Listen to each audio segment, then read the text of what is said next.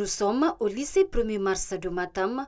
Ici, les cours se déroulent normalement. Des kits sanitaires sont installés à la rentrée principale de l'école pour limiter la propagation de la Covid-19. On a été doté par l'État par des kits, des thermoflash, des savons pour prévenir et mettre les enfants à l'abri de ce mal.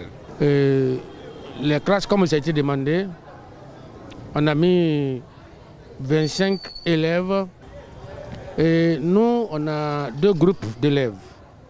Nous avons les terminales et les 10e années. Les terminales, il y a 500 et quelques élèves. Les 10e années aussi, il y a 480 et quelques. Donc nous nous sommes dit que si on regroupe les élèves là ensemble, on va se retrouver avec 1000 élèves. Donc on a jugé utile de les mettre en 2 groupes.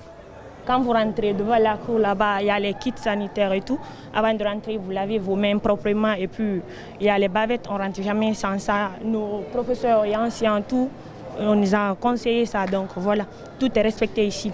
À la direction communale de l'éducation de Matam, des consignes ont été données à tous les responsables d'école pour le respect des mesures barrières. C'est du moins ce que nous a dit ce responsable de l'éducation. Nous sommes réellement fiers de dire que les 35 écoles publiques de Matam, ce jour, ont toutes ouvertes leurs classes. Et vous constaterez que dans toutes les écoles publiques, il y a le respect de tout ce qui est lié, n'est-ce pas, au kit sanitaire. Au niveau des écoles privées, c'est là-bas où nous avons des soucis dans certaines écoles. La distanciation n'a pas été respectée. Ces écoles-là, nous avons déjà pris la décision depuis hier de les fermer. Donc à ce niveau, nous pouvons vous dire qu'à Matam, il n'y a que 5 écoles qui pratiquement ne fonctionnent pas normalement. De là, nous nous sommes rendus dans la commune de Matoto.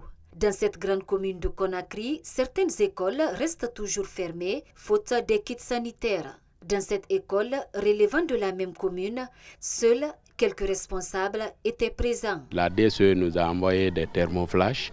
Donc avec les kits qu'on avait déjà, on avait installé et les élèves étaient en classe. Mais vu que dans les autres écoles, il n'y avait pas de dispositif, donc il n'était pas possible que nous évoluions et que les autres ne vont pas en classe.